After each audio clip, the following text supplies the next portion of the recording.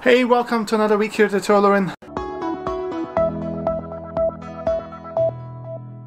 This week we're continuing our work here in the second floor with our can lights, trying to set the last few can lights. Unfortunately, because it is so cold, or at least on Saturday it was so cold, I was only here for an hour or so yesterday, and then today I have a little shorter day just because it's Sunday and I try not to work too much on Sundays. So it's going to be a shorter video. I'm trying to do a few little walking around, a few kind of tours, explaining a few things so that we still have some footage. But come on inside and let's get to work.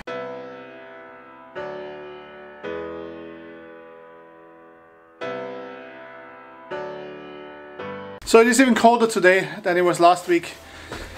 It is 12 degrees. It's supposed to get warmer a little bit today, up to like 20 degrees Fahrenheit, which is, I don't know how many negative degrees in Celsius this is. But I'm only here for a few minutes because when I came here during the week, we had a storm and a lot of the styrofoam and window coverings that I put on last week were just blown back out because it was just so strong of a wind. So I am here to secure it a little better. I got some wood straps that I'm gonna put across it to hold the styrofoam in place.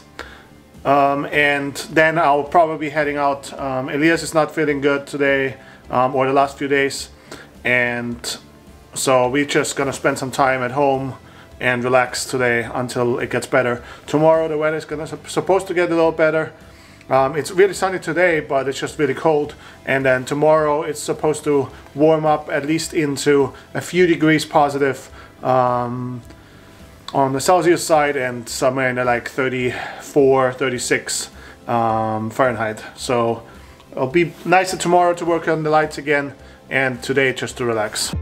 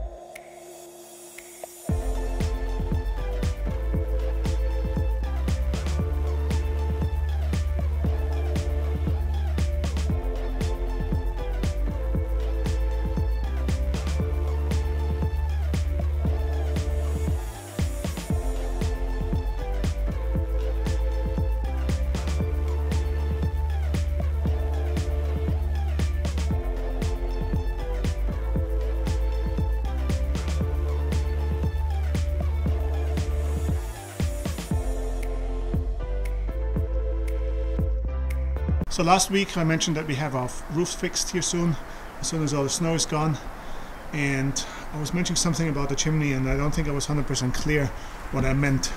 As you can see here, this chimney is perpendicular, so the white side is in parallel with the roof line here, so it's perpendicular with the way the water comes down. So because of that, a lot of water pools right at the back of that chimney in the white side, on the side of the roof, and there's really no way for the water to run off very well. So what happens over the years is that the water just slowly starts seeping in the back of that chimney, and one of the changes that we're making to the roof is that behind that chimney there we will have a small little extra roof section that is going to come right out. So basically below that metal rod there will be a small section to just divert the water to the left and the right of the chimney, so it doesn't pool against the wall of the chimney itself.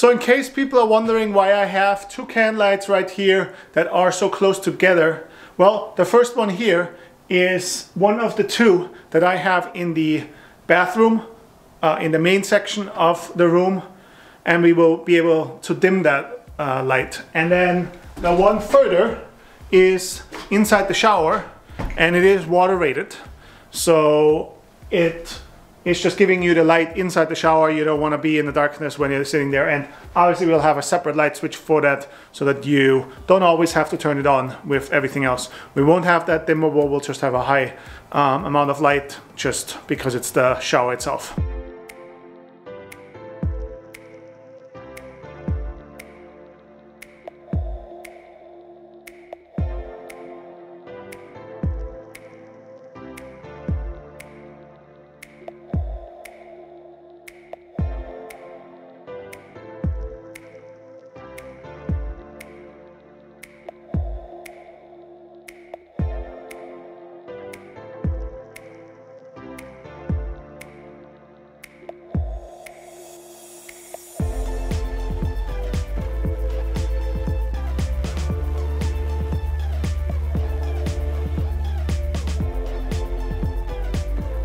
One thing to keep in mind about lights in bathrooms, you don't just need direct light from above, you also always want the section where the vanity and the mirror is going to go, you want some light in front of your face, so otherwise you're doing something on your face, putting makeup on or just cleaning your face, you want to be able to obviously have direct light right in your face so that you can see it in the mirror.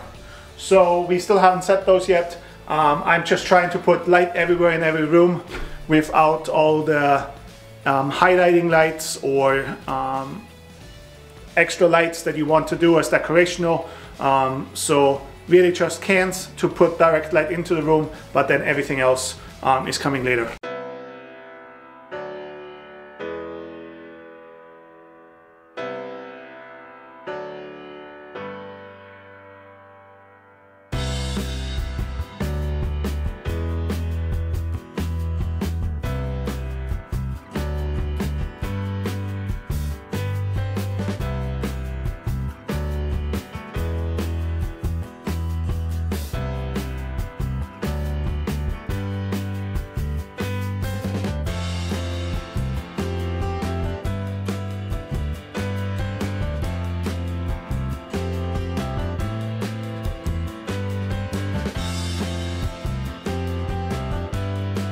So we do have a few extra roof lines, like for example here, or on the front side, the porch.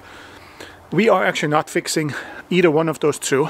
The porch itself is a project by itself to just get it all fixed up. And then this one up here, which is basically right there where the kitchen is, that we are turning into just an open balcony.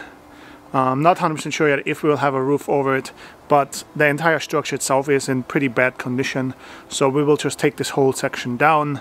You can see here there's a brick column right here. We will have to take all of that stuff down because it's really deteriorated. People haven't taken care of it, and the wood inside that is covered, the whole covered section is really rotten. So we will take the whole structure down.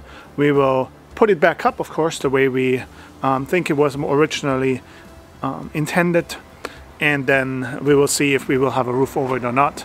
But that's kind of the reason why we will not fix this section of the roof here. We will just do the main roof itself over the rest of the building. So besides sorting and stacking all of our slate, my dad also stacked 3 pallets. There's 2 right here and there's 1 over in that direction of brick.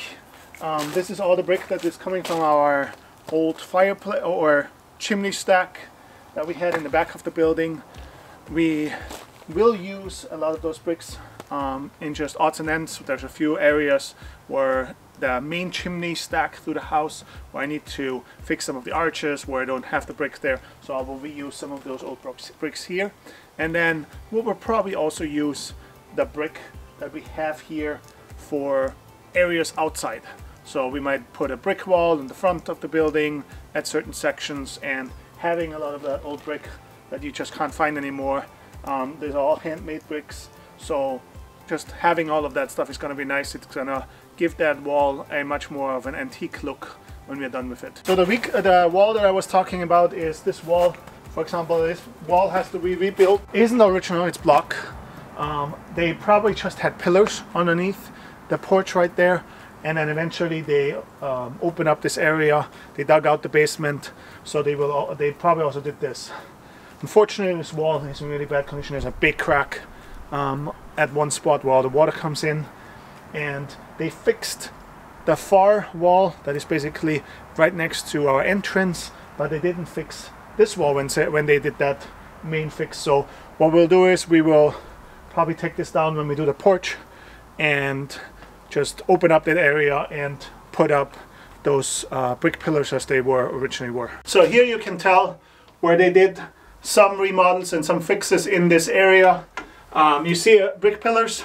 These were probably original. They might have gone even further down, but these are original pillars that were clearly sitting here. They did this wall at one point.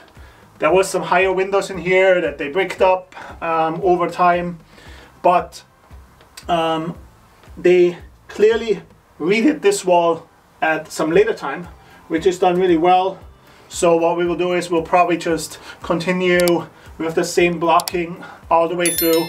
We'll pull it all out and finish it, and then end it up with a brick pillar just like it was supposed to be. We might put a door right there in this section so that we can have a nice little shed area underneath our porch. Well, I think this is it for this week. I will see you guys the next time I turn on the camera. Bye!